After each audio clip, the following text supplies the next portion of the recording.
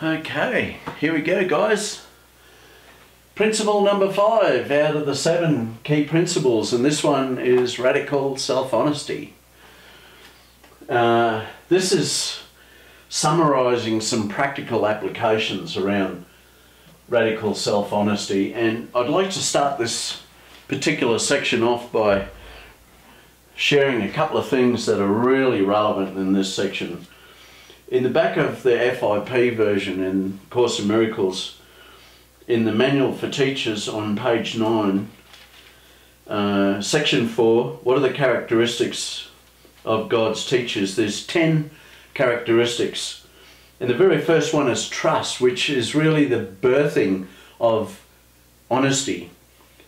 And I've got it written here that honesty is directly related to my trust level.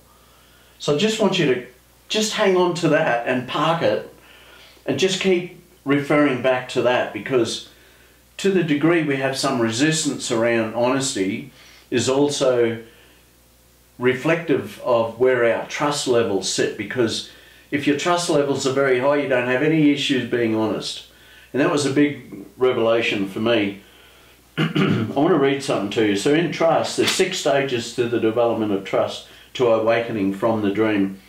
And Jesus lays it out in the very first section here. Development of trust, stage 1, 2, 3, 4, 5, 6.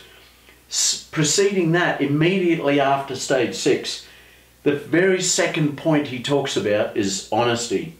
And I want to read something to you. And this will all tie in at the end. In all traits of God, teachers rest on trust. Once that has been achieved, and the others cannot fail to follow. Only the trusting can afford honesty, for only they can see its value. Honesty does not apply only to what you say. Honesty does not apply only to what you say. So it's a feeling thing as well. It's all, you know, and I've got it written here. Anyway, I'll come back to it. To what you say. The term actually means consistency. There's nothing you say that contradicts what you do. No thought opposes any other thought. No act belies your word. No word lacks agreement with another word. Such are the truly honest. At no level are they in conflict with themselves. Therefore, it's impossible for them to be in conflict with anything or anyone. It's amazing how much emphasis he puts on honesty relating to the trust thing. And I see now the perfection in how one is stitched straight in after the other. So I'm encouraging you guys to have a look at this section and tie it all in with this radical self-honesty. So I'll give you those references again. It's in the manual for teachers, the FIP version. It's section 4, what are the characteristics of God? The very first point he talks after the introduction is trust. And in trust, there's the 6 stages in the development of trust from awakening from the dream. Straight after that, preceding the very first point he talks about of the 10 characteristics of the teachers of God, the very first one is honesty. So relate all that together to the end of this. So I'll leave that with you. All right, let's get going. So I've got the references here. Course in Miracles, Manual for Teachers, page 9, section 4, blah, blah, blah. So it's all here. You can start and stop the video whenever you're ready. Honesty. I put here as the beginning of our unpacking journey on this whiteboard, I'm sorry, please forgive me. Why would you start with that in terms of honesty? I'm sorry, please forgive me. I love putting that up because it's a check-in on humility and where we're at. Like, it's a gauge. Are we okay to go to that place? Why would you start there with honesty? Well, let's just keep moving. I know there's going to be some people who say, I'm not saying bloody sorry to anybody, and I'm not like, forgive me. What for? I'm always honest. Or most of the time I'm honest. But just follow me on this. So this is me applying the 7 key principles in my life, and I'm now talking to a brother, sister or colleague out in the world. I say to them, I'm adopting these 7 key principles into my life, and they're really cool because it's helping me become a lot more authentic in my communication with you and everybody else in my life. So I say to them, will you help me get beyond my old patterns and my old habits?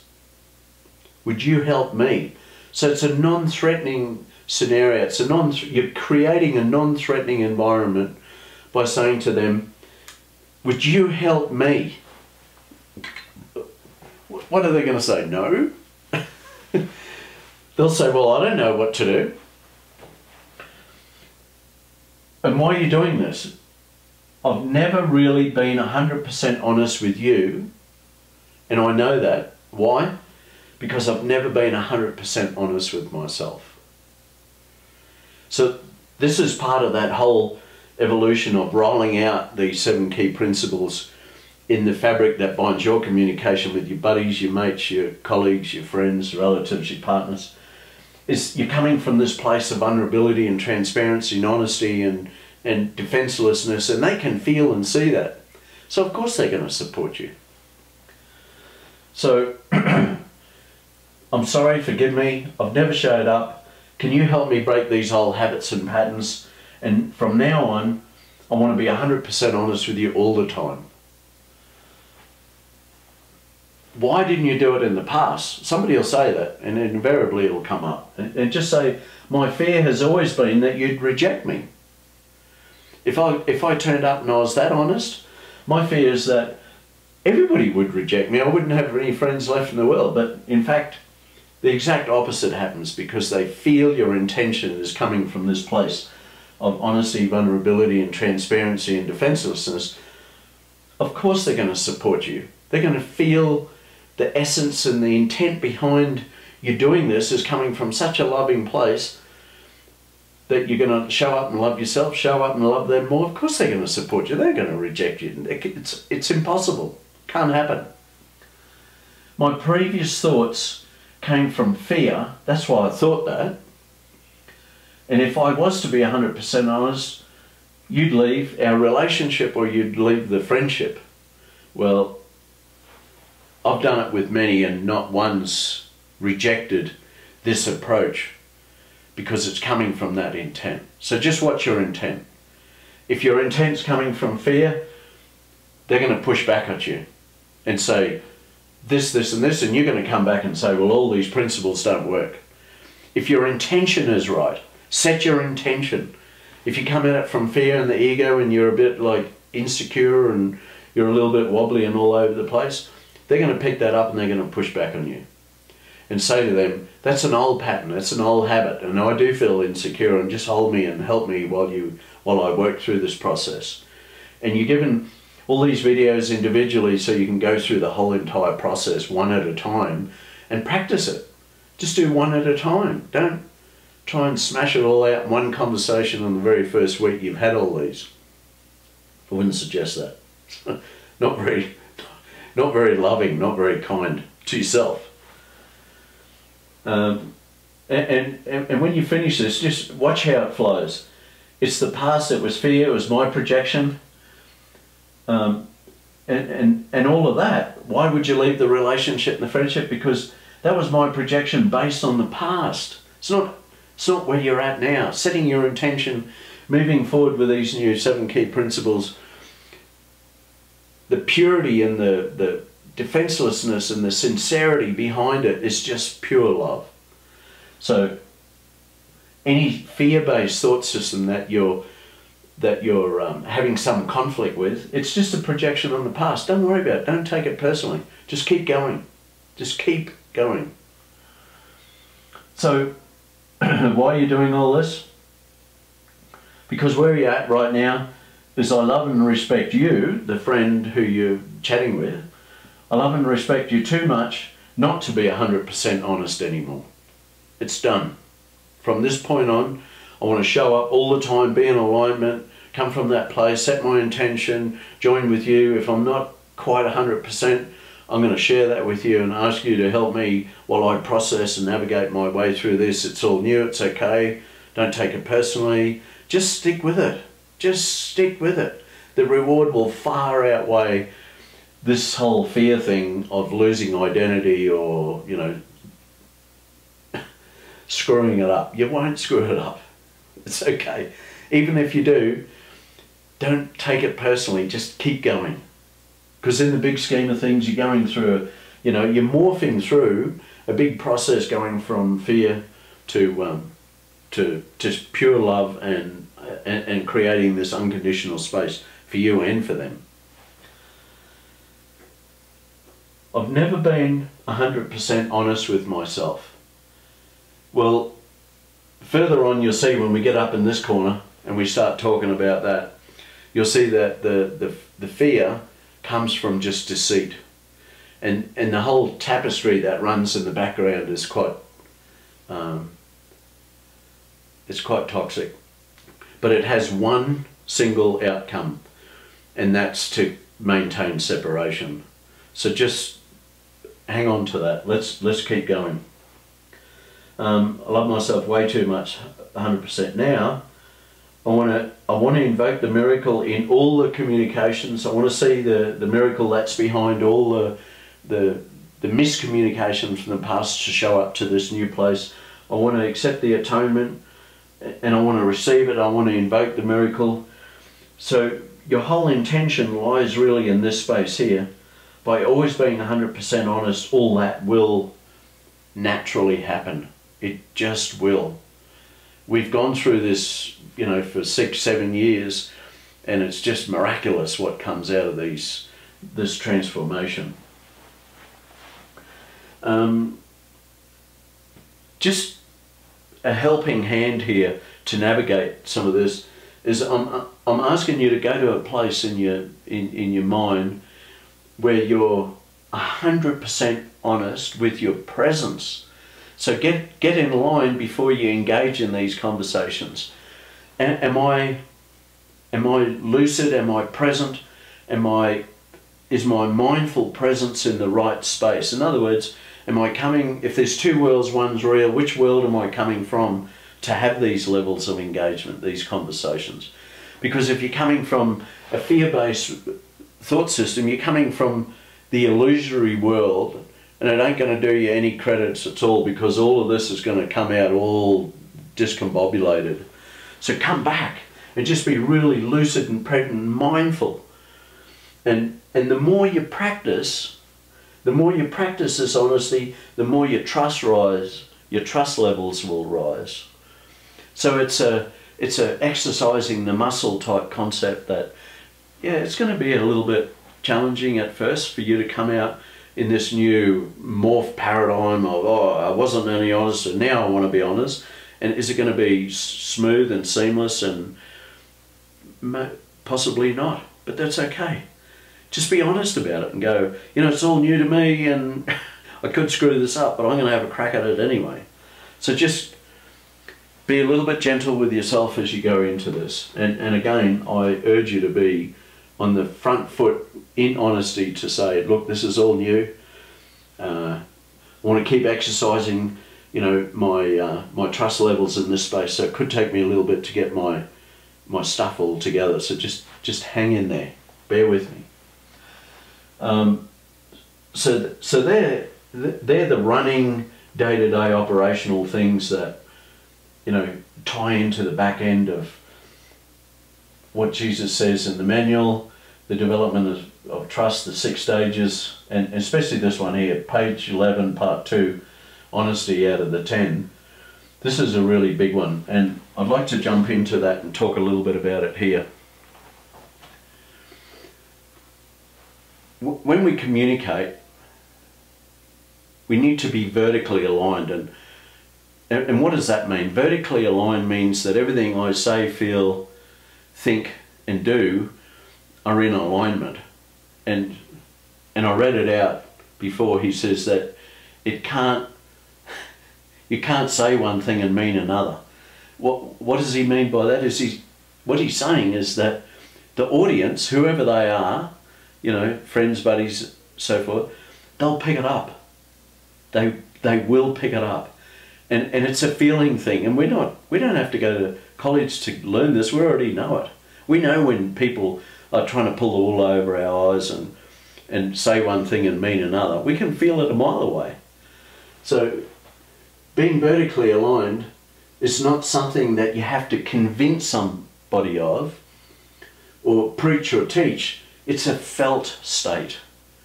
So being radically honest, I encourage you to do this whole honesty, you know, being present and mindful, because if you're not, and you get up here to this one and you start executing some of these principles into your communication thread, people are going to feel it if you're out of whack. So just be mindfully present that you can't share something like this and for them not to feel it. So they either feel that there's something out of whack, or they feel you in alignment. Both of those will be going on. Everybody's radar picks that stuff up all the time. Honesty does not apply only to what you say. Do you get that? Honesty does not apply only to what you say. It's a feeling thing. So you have to be mindfully, lucidly present and take accountability for, as you go through this process, people go, oh, okay, yeah, I hear you, but I don't feel you. So they hear it, but they don't feel the message. And that's him, he's saying that. These aren't my words. There's nothing you say that contradicts what you think or what you do. Think about that. There's nothing that you say that contradicts what you think and what you do. What you think and what you say and what you do. It's really all tied together. So if you're contradicting inside, you're going to be contradicting in your message. If you're coming from ego and fear, it's all going to come out all discombobulated and wobbly, and everybody's going to say, mate, you're full of it. It's, I don't believe a word of it. So you can't contradict what you think and what you say and what you feel. Have a look at what he says here. All conflict is the inevitable result of self-deception. Self-deception is dishonesty. So internally, if you're in conflict, in other words, coming from ego, they're going to know it a mile away. All conflict is the inevitable result of self-deception. And self-deception is dishonesty. Like, that's just, he just nails it right there. Again, they're not my words. They're straight out of the course. How about this one? Ego is radical self-dishonesty. Ego is radical self-dishonesty. Self-deception is the outcome of self-betrayal. Ego is radical self-dishonest. Self-deception, and the outcome from that is self-betrayal. How's that? So this whole thing around, you know, come back to here about, I've never really been 100% honest with myself. How do we know that? Because in the past we were in ego land, we were in egoville. The whole thing was just ego, ego, ego. So we're all operating up here in all of this, and the outcome of that is that's projected out onto others and to the body and onto the world. That whole self-betrayal, self-deception. So if we were to flip all that, we can see there's going to be immense healing and saying, I'm sorry, please forgive me, I'm never honest with you. And, you know, will you bear with me while I work through these old patterns and these old habits? And I've never really been 100% honest with myself. See this? Self-deception, self-betrayal. There it is right there, boom. And here, the fear, in the past, the fear has always been that if I showed up and did this honesty thing, you'd reject me. Well, I would if you were coming from fear and you didn't do all these check-ins. So two worlds, one's real. Which world are we coming from? So take the take the thought back to the origin of its master. Are we preaching to this world or to this world? Which Messiah are we worshipping? Ego or Holy Self? So it has a beautiful flow to it. If we step back and we have a look at it, I've got this as the punchline right at the finish, and it's down here. Radical self-honesty is taking action without fear. So, in other words, moving through this whole space of transition, morphing from the illusory world into the Holy Self space of knowing, is it becomes a fearless state of communication. Guys, you will be fearless moving through using these 7 key principles to authentic communication and relating. You will end up in this place, this beautiful space of knowledge and knowing, and you'll be in a fearless, you'll be held in fearlessness. Fearlessness, get that. Not fear, no rejection. There'll be just a knowing, it'll be reverberating through every atom of your being. The end result is a fearless state of communication. You know, the radical self-honesty, it's a beauty, it's a corker, it's a cracker, I love it. Why? Because it breaks down the whole entire ego thought system. Radical, look, ego is radical dishonesty, self-deception, and the outcome from that is self-betrayal.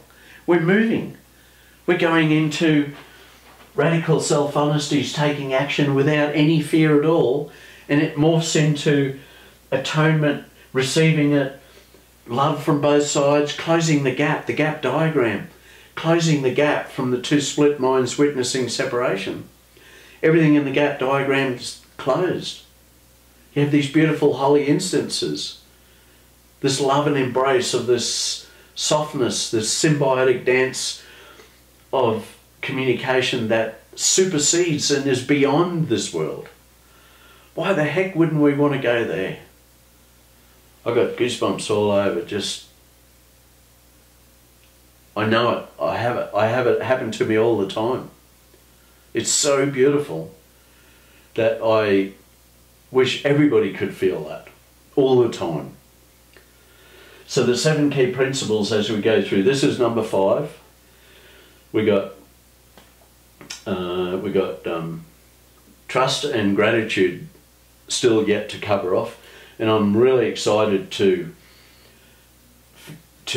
complete trust and to do gratitude. They're the next 2 videos, but at the end of that, I'm going to do a summary video that sort of ties all of these 7 key principles in on how we can walk the walk and talk the talk and integrate these 7 key principles into a language of everyday eventuality of things that might come across our path and how we navigate that. And you'll get to see the principles in action. But we've talked about a lot of it anyway along the line, so it shouldn't be foreign to you by now. You should have a bit of a feeling about how it flows and how you converse with others around this. It's not about projecting an expectation on them. It's about you asking them for permission for you to exercise it and practice it and hold you while you go through this process of going from someone who wasn't completely honest or defenseless or transparent or vulnerable or accountable to this place where you go, well, I love myself and I love you way too much not to do this all the time now. So let's go there. I want to join you there. Anyway, guys, radical self-honesty. It's a cracker. Practical applications. It gives some background there with the course. Dive in, check it out, and I look forward to seeing you on the trust video next. Beauty. Ciao.